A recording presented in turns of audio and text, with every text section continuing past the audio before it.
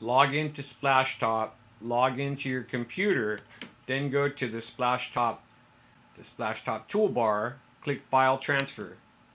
This will show you your workstation computer on the right and your local computer, in this case my laptop at home, on the left.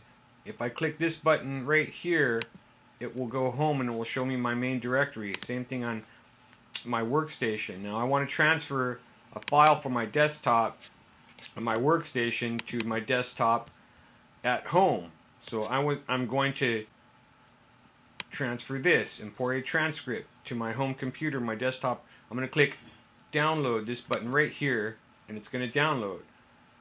Now if I want, I could transfer files from my home computer to my workstation by the reverse process. Highlight and then upload to my workstation. Pick the appropriate directory for that. That is how you use the FTP tool in Splashtop.